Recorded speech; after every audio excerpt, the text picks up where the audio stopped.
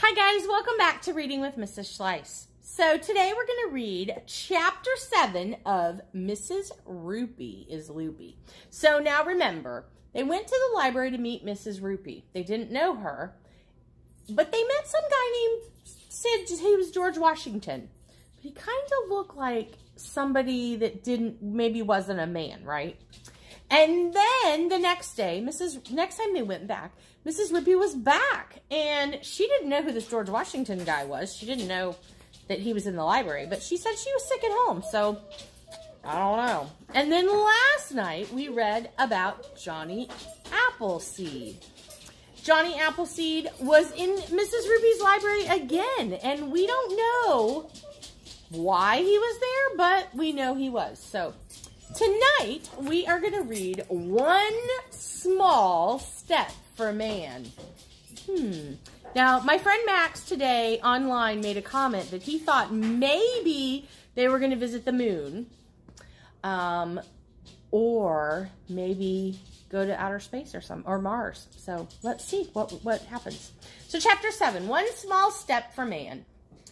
By the time we weren't sure, by this time, we weren't sure if Johnny Appleseed and George Washington had been to our school or if it was just Mrs. Roopy dressed up in a funny costume. But we were sure of one thing. Mrs. Roopy is loopy. We have proof, Michael said. My father is a policeman, he said, and if you want to be sure of something, you have to have proof. He says the proof is in the pudding. What does pudding have to do with it? I asked. Beats me, said Michael. Your dad is weird, I said. How are we going to prove that Mrs. Roopy is dressing up in funny costumes? Ryan asked. We'll get her fingerprints, Michael said, all excited. That's what my dad does every day. In the whole wide world, everyone in the whole wide world has different fingerprints. That's true. If we get Johnny Appleseed's fingerprints, then we get Mrs. Roopy's fingerprints. I can have my dad test them. And if they're the same fingerprints, then that will prove that Mrs. Roopy was just pretending to be Johnny Appleseed.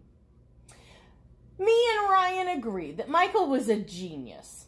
The next time we had the library, we bought a juice box with us, so we would get Mrs. Roopy's fingerprints.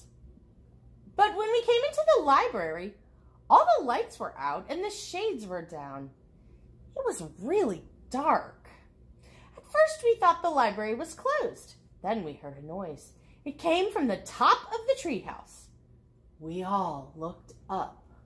Somebody was coming down the ladder. Whoever it was had on a spacesuit and was moving in slow motion. Some music began playing over the loudspeaker. The Eagle has landed, the astronaut said. Finally, the astronaut reached the bottom rung of the ladder. It was hard to see a face through the space helmet.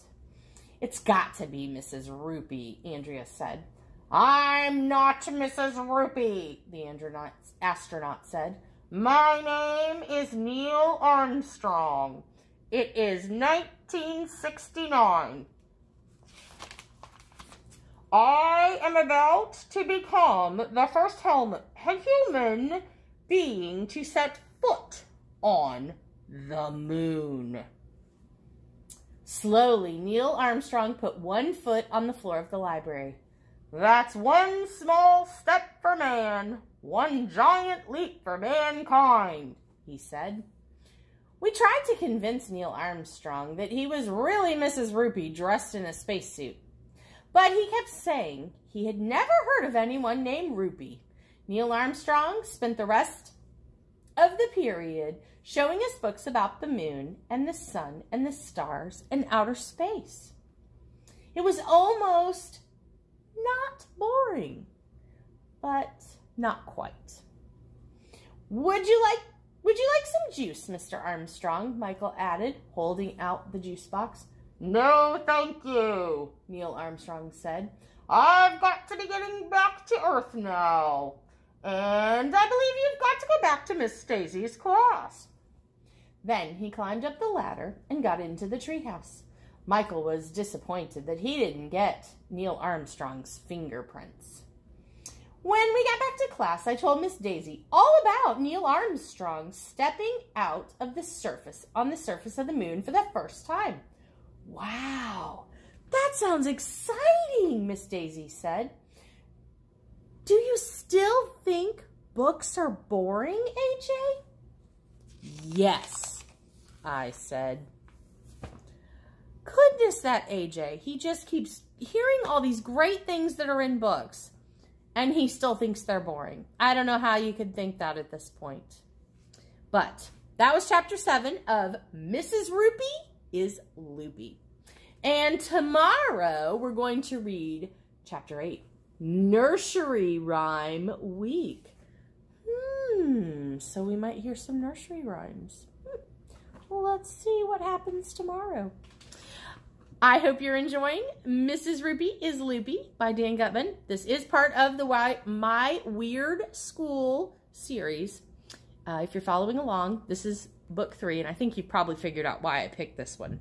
Because it's a librarian, and she's kind of loopy, so it was close to my heart.